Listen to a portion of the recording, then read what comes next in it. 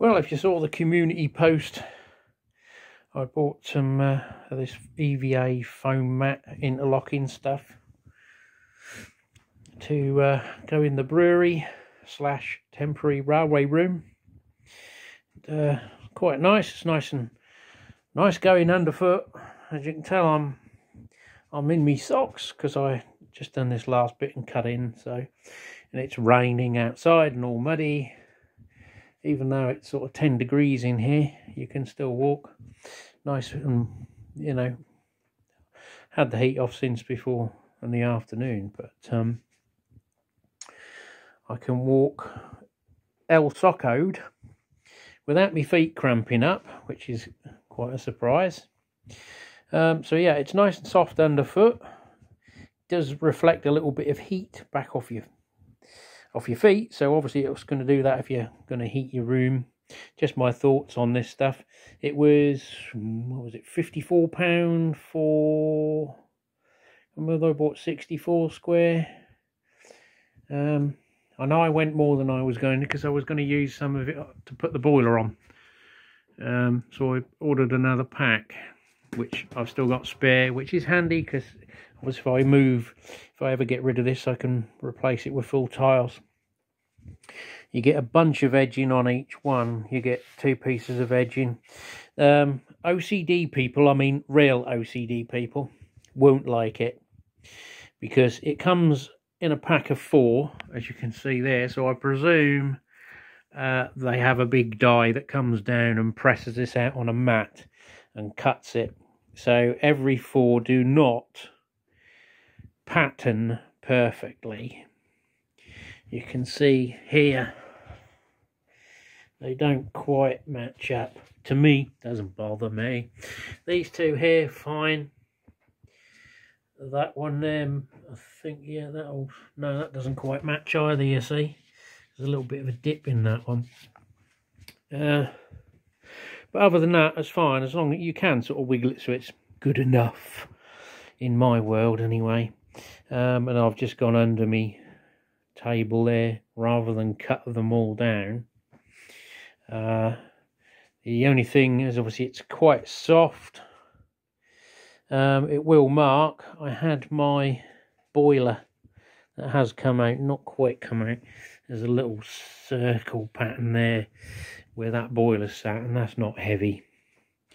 My empty fermenter at the minute is on cast, so that's going to push in, because you're talking 50 litres there, 50 kilos. So, and I've just cut some mat and put underneath the feet here just to reduce some of the pressure.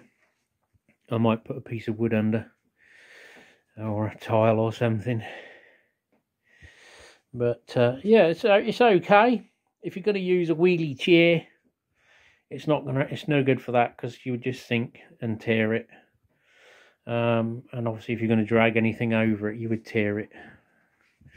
You would sort of ruck up. But it cuts fine. It's easy to work with. I just used a pair of heavy duty scissors to cut it. Didn't bother using the craft knife or anything.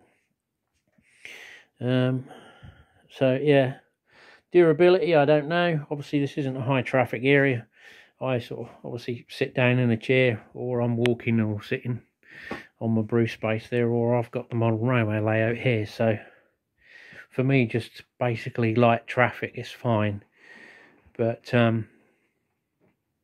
depends on what application you're going to use it for.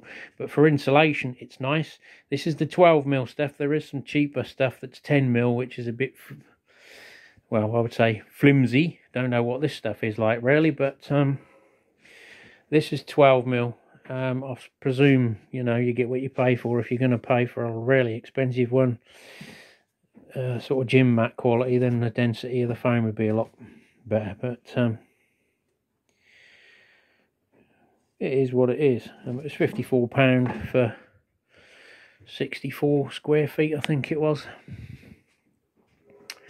So I'm happy with it so far for what I want. You know, it might reduce the heat loss in the room marginally, probably so insignificant you won't know. This is a hollow floor. It's off the ground, so it's not in direct contact with the soil.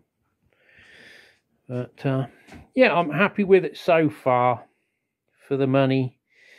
I did look at sort of like those shock mats, anti-fatigue mats, and have one or two, but they are more money than this stuff. And this feels okay. It's springy underfoot. So yeah, for what it is, I think it's okay. There was some that was marginally cheaper, but it was 10mm. They are called Easy Mat. They're on eBay.